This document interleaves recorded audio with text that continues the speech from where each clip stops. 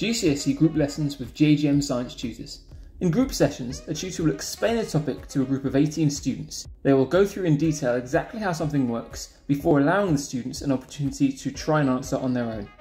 Here, you can see the tutor explains what the task and activity is, gives an example of how to do it, and then will allow the students time to answer on their own.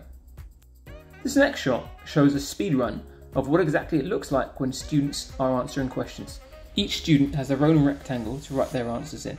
The tutor monitors, advises, and then eventually will show students what the answers are with the aid of the mark scheme.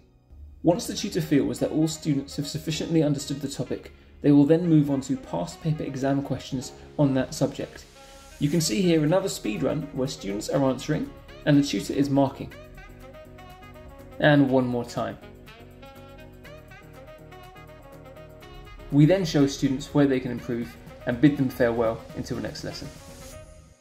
Thank you so much, guys. Well done for your efforts, and I hope you have a lovely week at school, and I look forward to seeing you next week.